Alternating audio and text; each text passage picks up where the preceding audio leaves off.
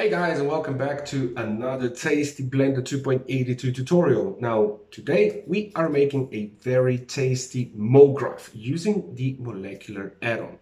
I will show you where to find the add-on, how to install it and how to use it. We'll go through a couple of basic settings and we'll try and make a really cool looking mole graph. Let's get into it. So to find the molecular add-on, just type molecular script Blender 2.82 into Google. One of the first hits should be molecular script add-on Blender 2.82. When you click on that link, you're going to be redirected to Blender add-ons page, and you can try and find the where to download section, which is going to take you to a GitHub page. Just download the WinZip or whatever system you're using.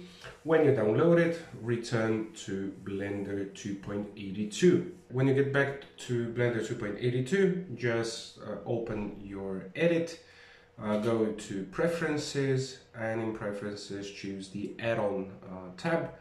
When you're in your Add-on tab, click on Install, which is going to be in the top right corner, and choose the zip file. Then you just have to click on the molecular add-on tick box and your add-on is installed.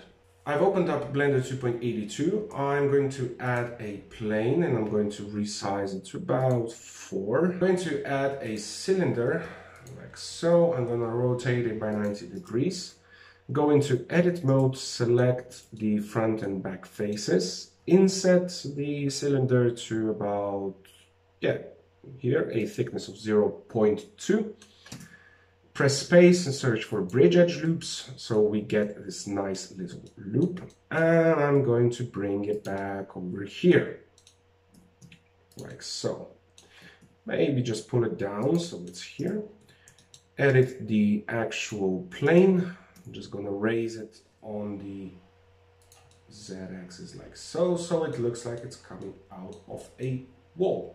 I'm just going to put the collisions on the plane, and I'm going to add also a solidify modifier before the actual collision, because if you don't put the modifiers before the collision, sometimes these processes can be a bit funky or again get a bit funky.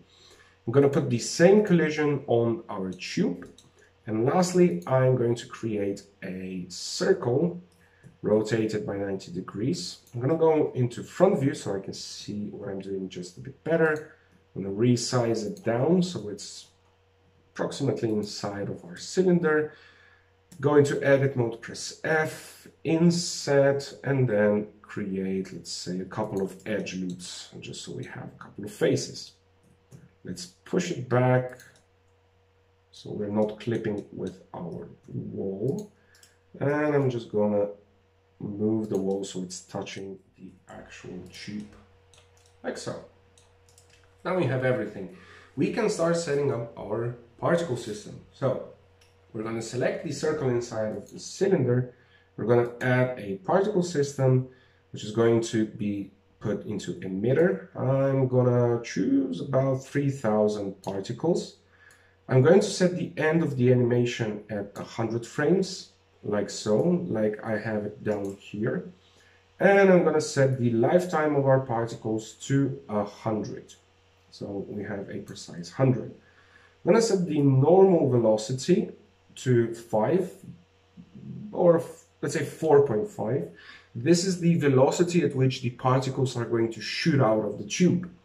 However, it's worth noting that also the number and the duration of your particle animation, or rather simulation, influence how quickly the particles have to exit your object. Because if you have 100 frames and 3000 particles, they will go at different speeds out as if they were, I don't know, 3000 particles at 200 frames. So it's going to be a different type of distribution.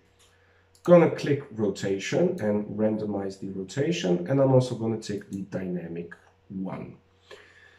Now I won't be using the halo setting. I will add another object, which is going to be an icosphere. I'm just going to drop the subdivisions to 1, and I'm going to move it out of our screen over here.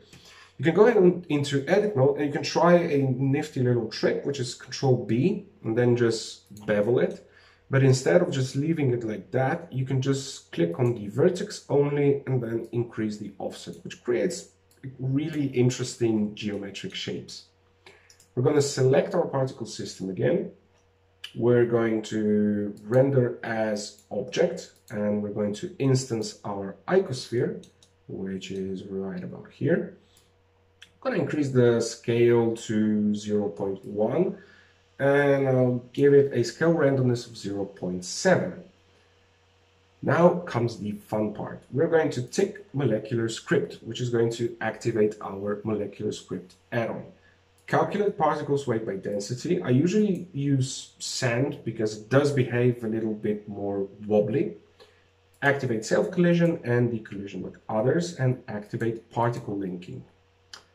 This is very important. I'm going to leave the top settings alone. However, I will touch the new linking at collision settings below, as I usually do.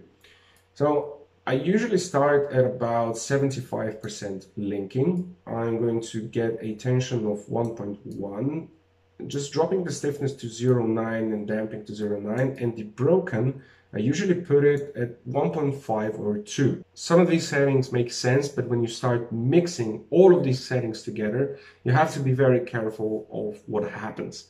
So bear in mind, you have to test a bit, but with these settings, you should be good to go to create a very wobbly type of simulation.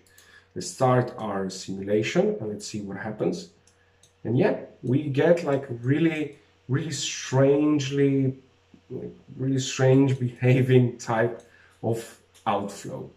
Let's press it so we can see it at 25 frames per second. Yeah, maybe it's just a bit too fast, so I'm going to free all of the bakes and I'm going to lower our normal speed to 2. You can also play again, you can increase the number of your particles. Let's increase it to 5,000 and see what happens now. Start the molecular simulation and you can see there's a lot more particles and you can see that they're now really behaving like a sludgy type of, very sludgy type of material.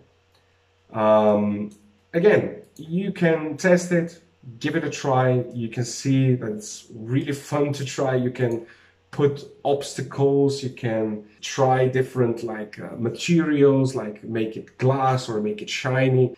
If you'd like to see me explore those areas, leave it down in the comments. I always appreciate those. If I have enough time, I always try and respond to you guys. I see some of you guys have maybe, I don't know, trouble. Maybe I explained something not very clearly. So it's whenever I can, I try to get back to you guys.